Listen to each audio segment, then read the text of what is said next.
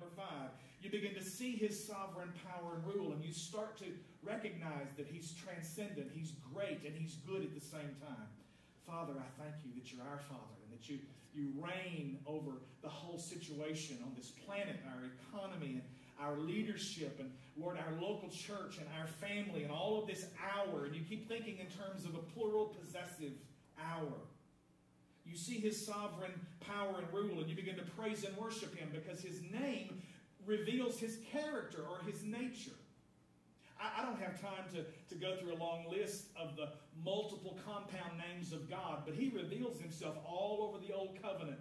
One of the very first ones is in Genesis 22, when Abraham takes Isaac to the mountain, and he's going to have to sacrifice his own son, and God is waiting to see if Abraham loved the promise of God more than he loved the God of the promise. And he raises the knife to sacrifice his son. And in that moment, the angel of the Lord stays his hand. And he looks around, and there's a ram caught in the bush. And God reveals Himself to Abraham as Jehovah Jireh, the Lord who sees and provides. Amen. And without telling you the story of every one of these, because there's a good 20 of them.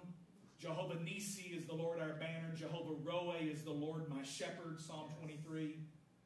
Jehovah Sidkenu is the Lord our righteousness. Jehovah Shalom is the Lord our peace. Yes. And it goes, Jehovah Mekadesh is the Lord our sanctifier, the Lord our holiness.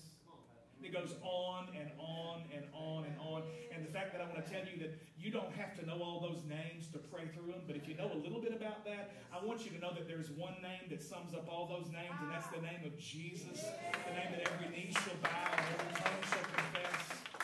He is our healer. He's our peace. He's our provider. He is our holiness. He's our sanctifier.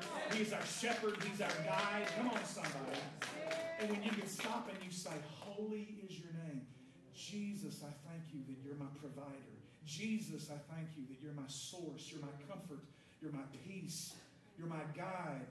Jesus, I thank You. And just put in the blank. Fill it in and just begin to call Him all that He is. Because that's what you're doing when you're saying, holy is Your name, Lord. Our Father, which art in heaven, You're sovereign. You rule over all this stuff. And holy is Your name. The name of Jesus is higher than